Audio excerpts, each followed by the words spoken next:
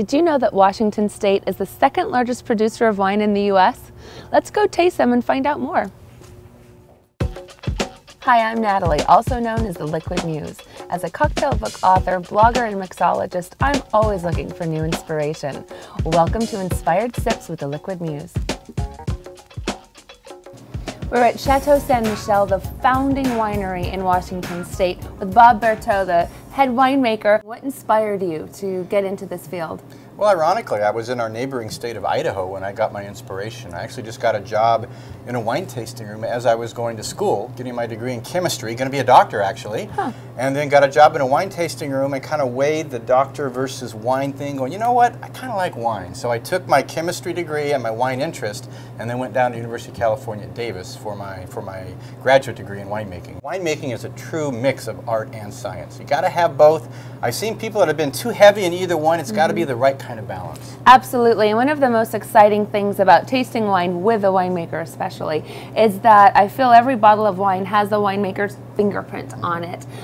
What do you think typifies some of your wines at Chateau Ste as well as Washington wines in general? I was born here in Seattle, so coming back home to Washington State was fun, and the reason I came up was because of the grapes and the new experience. So I would say Washington grapes in general tend to be a compilation of New World and Old World. When we talk about styles of wine, we have New World elements here in Washington because we are riper and we have warm climates and we get rich, ripe reds. But we also, so far north, we get very, very cold at the end of the season and very, very short nights, and that retains our acidity, and that tends to be more of an Old World statement. So we really like to feel we are a mix of the New World and the Old World. And then for me personally, my personal stamp, it's all about mouthfeel. To me, it's all about the texture of the wine in the mouth, to recognize the varietal and to push that style in the direction of a consumer-friendly, soft, palate-driven wine.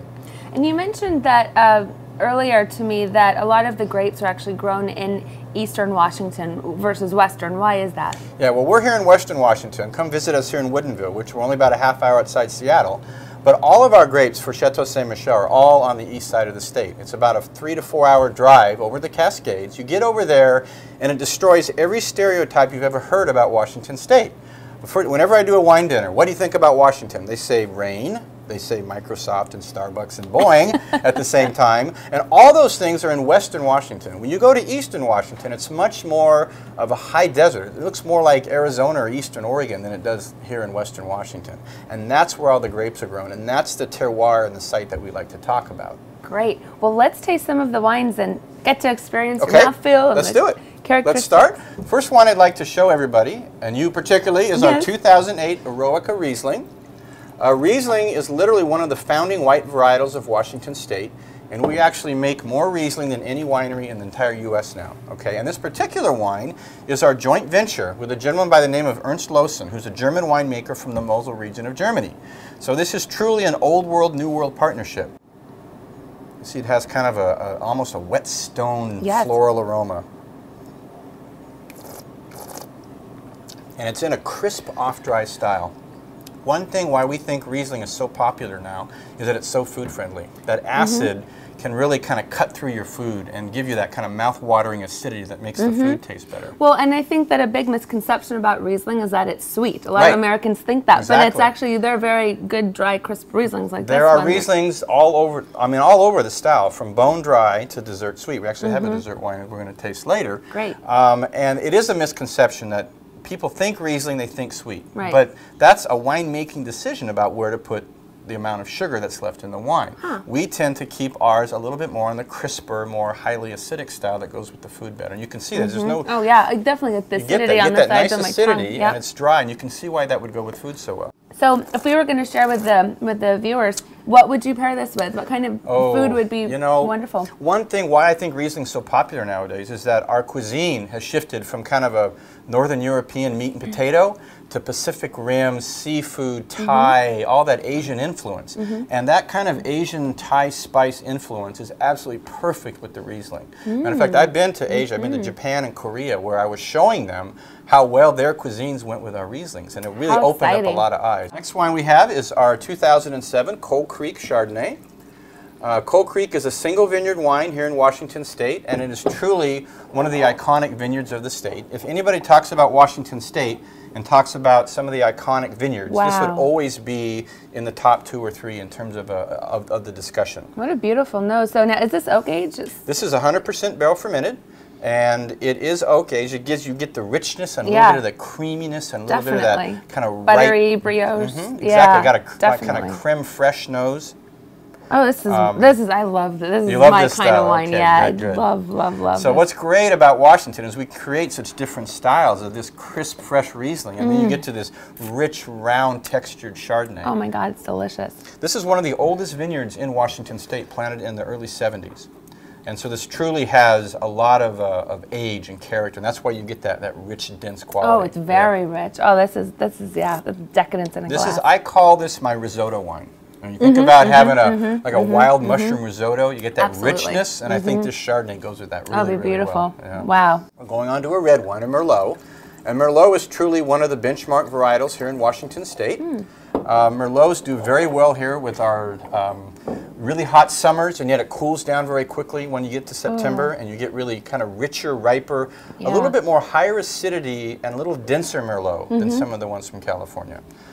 This Canoe Ridge estate wine is actually where we make all the red wine, right here on the property. So this is truly an estate-made wine right there at the site at Canoe Ridge. This is a vineyard that's right on the Columbia River, and the Columbia River kind of snakes through the entire Columbia Valley area. Okay, and it tends to be very windy because you're on the river, and the soils are very, very weak and sandy. So you tend to make a little bit more of a high-toned black cherry style. You see, it's not a big, fleshy, jammy, but it's a lot of bright, fresh fruit. Yeah, definitely. Each year here at St. Michel, we feature a Northwest artist, and different styles of art. In the beginning, it was Chihuly, Dale Chihuly, the very famous glass artist here, and we've moved on to different media, different people. This particular vintage is our 2006, and the artist is named Eva Isaacson, who actually is a Norwegian, transplanted Norwegian here in the Pacific Northwest.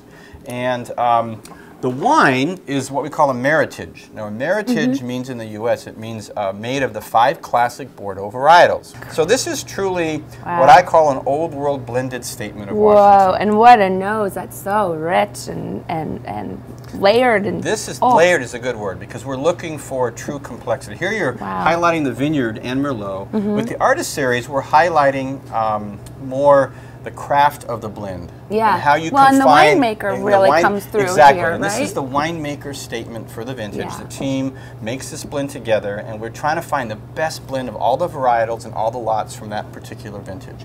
So here, the vineyard needs to be the star. Here, it's about highlighting the best of the vintage and putting it in more of an old world Bordeaux style of blend. Oh my gosh. That is really powerful and fantastic. I'm making this wine for the long term too. I'm making this wine. Will age. This will age. It's a funny question to ask, but somewhere in the 15 to 20 year range. I think these wines can age for.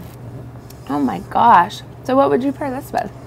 This I would do. I would like a roast. God, that'd be great. Yeah, like a big old-fashioned roast that Mom makes with some potatoes and gravy and and it's rich enough to handle that.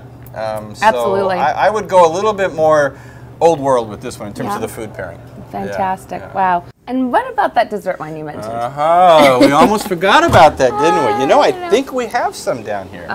What we have here is our Ethos, which is our very, very top tier at Chateau Ste. Michel, our late harvest Riesling. And we talked about Riesling being all the way from dry and fresh all the way to this unctuous dessert style. So look at that, just pouring it. Oh, yeah. Look how rich that looks. It is. It's very viscous. And, So this is picked at the very end of the season, by very, very ripe grapes. They've been somewhat what we call desiccated or dried out. So they're kind of more like dried raisins at that point. So you're pressing them out, and it becomes ultra concentrated. So are you drying them on the vine? Are you taking them off and pressing them cold? How do you? We leave them on the vine, and there's